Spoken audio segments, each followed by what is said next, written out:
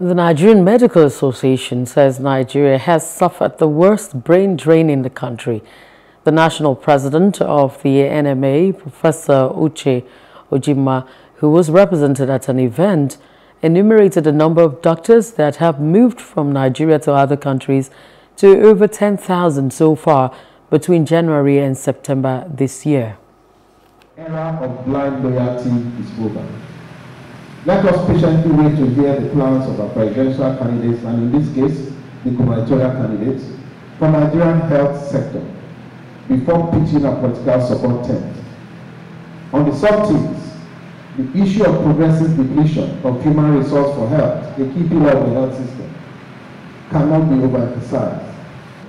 The statistics also show that between January 1st, 2022 and September 30, 2022, 1,307 doctors trained in Nigeria were licensed in the UK, as Nigeria continues to battle one of the worst situations of brain drain in its history.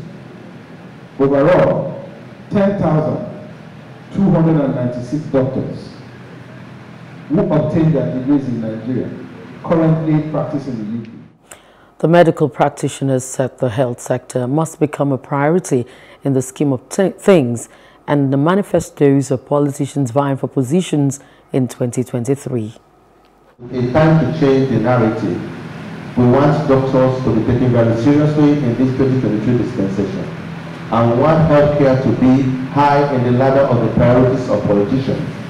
And that is why we are ensuring that they come talk to us, interface with us, and doctors will make informed decisions, no matter ethnic, social, political, or religious affiliation.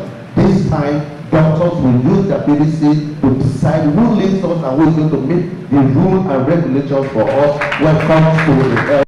And where you refuse to keep your commitment, we will declare industrial disputes. And that is true. We will not allow things to go the way they are going. So we are going to stand firm and we are going to defend the health profession as much as we can. We expect that those in government, should ensure that they take heed to this, what we call the 6th basic aspect of good governance. We have not seen that yet in Nigeria and in Rivers State, I beg bold to say. And that's the fact that we need to redesign the process of selection, and change of those in authority. We want to see inclusivity in government.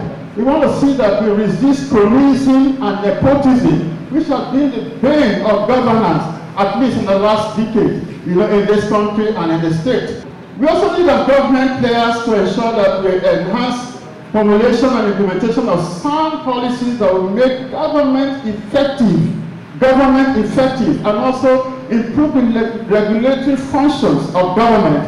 And that will mean building stronger institutions, within the state and in the country. The theme of this year's celebration is Nigeria's health care delivery system